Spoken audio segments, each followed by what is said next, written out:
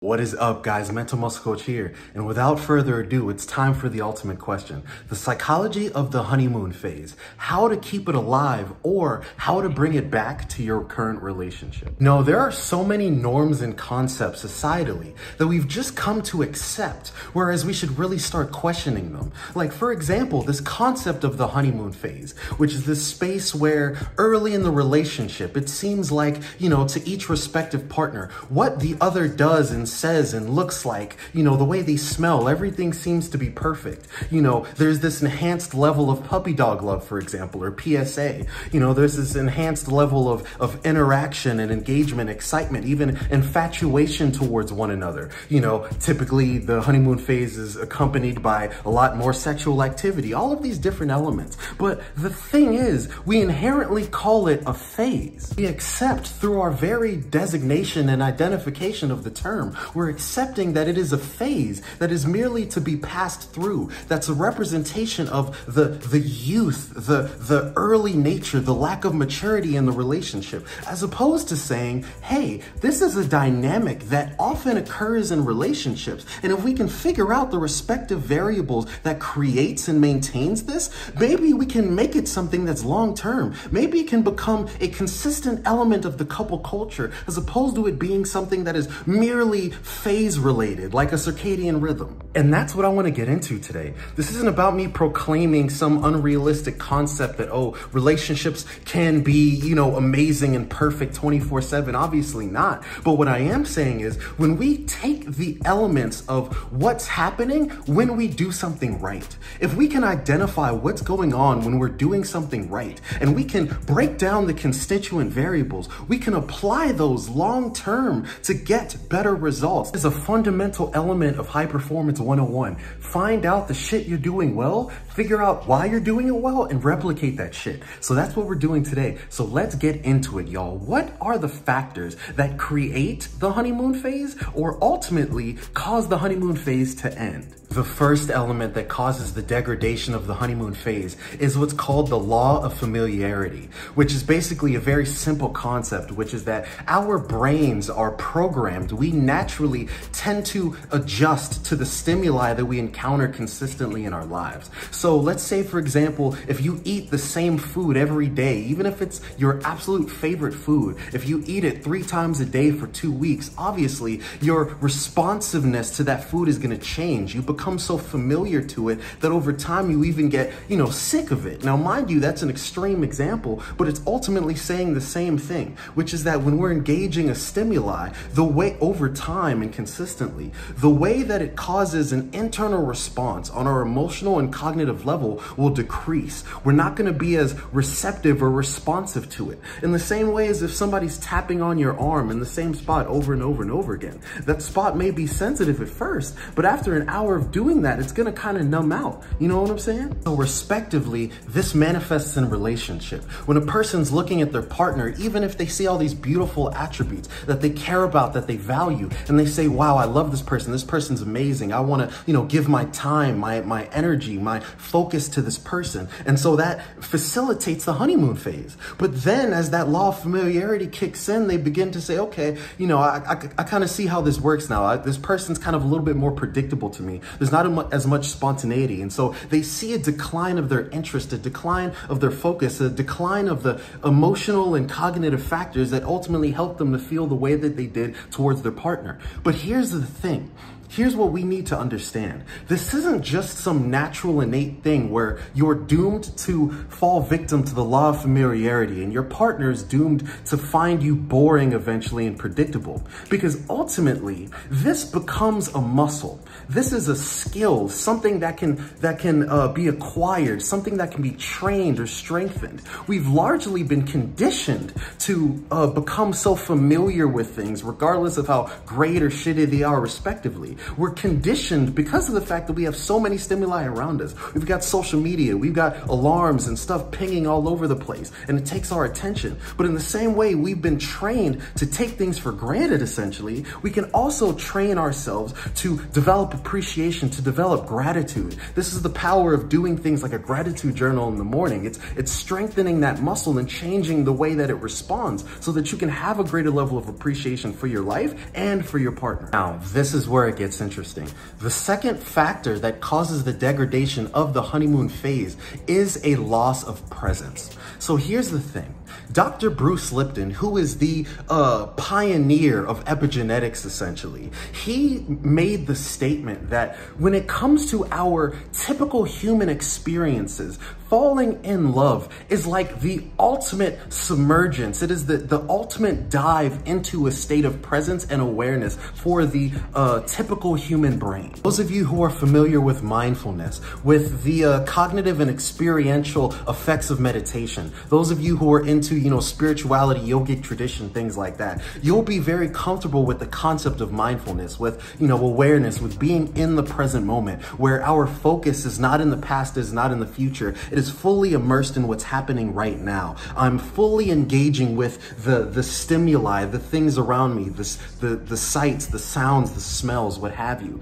And when a person is in love, it plunges them into this state of mindfulness, into the state of awareness. It's like, have you ever had that experience where you're sitting with somebody you love and it feels like time stops, where you're not thinking about anything else, you're not thinking about anyone else, you're not thinking about what you got to do at work tomorrow, you're just fully immersed in the moment with that person. You're having an experience of awareness, of deep relationship, not only with the person, but with the now. When that happens, it's not random, it's not magic. That is a neurochemical occurrence. It is a melting pot of oxytocin, of, serotonin, of all of these elements that are physical, that are neurochemical, and they're being released within your mind and your body, and it's causing you to feel that way. Why does that state of presence leave people in the relationship? Why does that state of presence go away and they begin to, have a greater level of focus again in the past and future?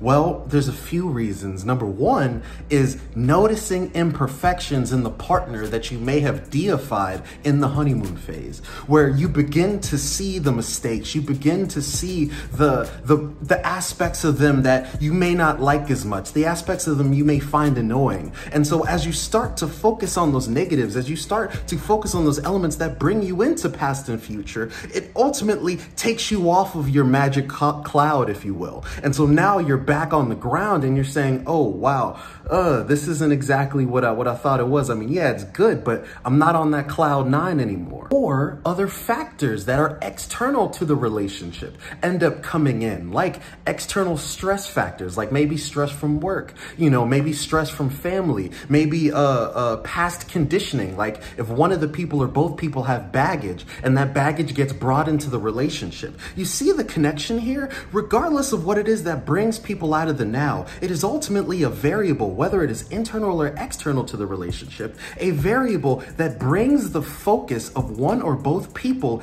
into the past and or future. And so when their focus averts, because remember, where your focus goes, your energy flows. So if your focus has now left the present with your partner and with yourself, if it has gone back to past and future, ultimately that's where your energy will go as well. That's going to change the dynamic. It's going to change the couple culture. And so the honeymoon phase then goes back to what we define as a normal relationship. Well, now that the law of familiarity has kicked in, they're not your new shiny toy anymore. You've gotten acclimated, you've gotten accustomed to them. Now that the lack of presence has kicked in, so you're not in such a state of mindful awareness anymore. So your focus is on past and future, it's not on the present moment with them. Now, the final nail in the coffin, which is your ultimate foundational focus changes from I love them to I want this. Your focus leaves from the greatness or your appreciation of the person, and it switches to your focus on your needs. It goes from a focus on love to a focus on fear or want, because the fear arises when we feel like our wants may not be met. So with the culmination of these three factors, we see the degradation of the honeymoon phase. I gotta let you know how it is that you stop the honeymoon phase from degrading, or rather, how it is that you bring it back. What's the secret, Ryan? What's the secret? So here's the way we're gonna focus on this, all right? We're gonna make it real simple. This is the 3 F's of the honeymoon phase. You got familiarity, fuck-ups, and focus. I'm gonna break all 3 of these down, just like I just did now. We already talked about these 3, but I'm saying this is the way that we're gonna remember these 3 topics. This is the acronym right here, okay? So first off is the familiarity. How is it that we're going to mitigate that law of familiarity aspect?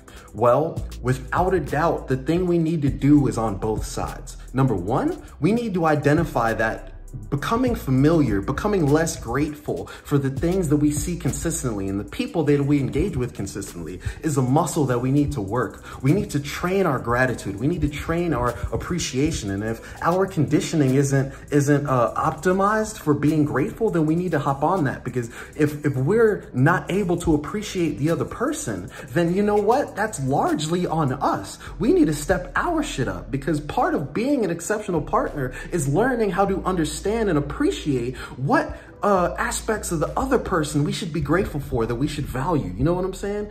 But the other element for the other partner, or rather for you as well, is spontaneity. If you want to break up the familiarity, you got to be spontaneous. You have to throw in some new shifts, some different variables, some different dynamics, because you don't want to be purely predictable. Because mind you, I want to go hard on this. Esther Perel talks so much about the association between spontaneity and excitement and lust and love. All of these things are so interconnected. But to save you the extra 10 minutes, hear me, and I'm going to put some videos on this later. Don't worry, I got you. Spontaneity. Esther Perel actually gave a quote. She said something very interesting. She said, "I have had multiple affairs throughout my marriage. It just so happens that all of them have been with the same man."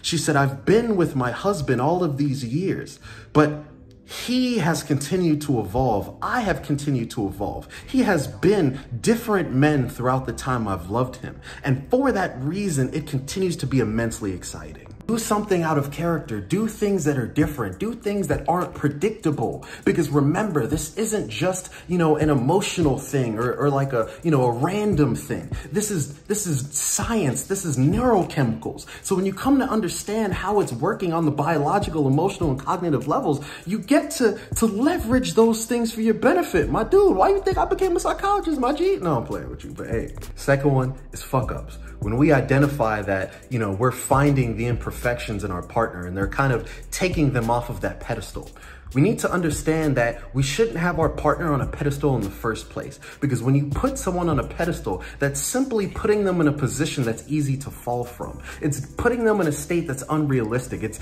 denying their humanhood because of the fact that we get a high off of deifying them. We get to make them some sort of savior if we put them perfect in our heads. Oh, wow, they're perfect. They're the perfect answer to my needs and my wants. Us seeing someone as perfect isn't doing them a favor. It's us trying to put them in a cognitive position in our heads that's beneficial to us. But when we can acknowledge that our partner is human just like we are, and we don't put them on that pedestal on the first place, and we allow ourselves to feel gratitude for them while they're not on the pedestal, that gratitude won't leave when we identify their imperfections to a more thorough degree. And so now, obviously, this isn't saying, whatever mistakes or whatever imperfections somebody has, you got to stay with them no matter what. No shit, that's not what I'm saying. I'm just saying that when we start to see them as less perfect, we gotta love them anyway and acknowledge, hey, this is something that's gonna happen and I'm imperfect too. Finally, the third F is focus.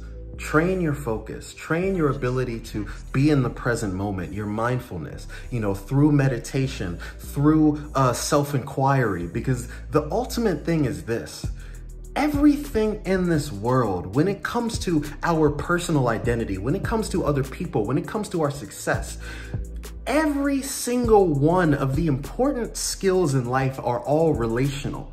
And so the reason why relationships end up being so difficult for people is because we struggle the most in the area of relationship. And I don't just mean romantically.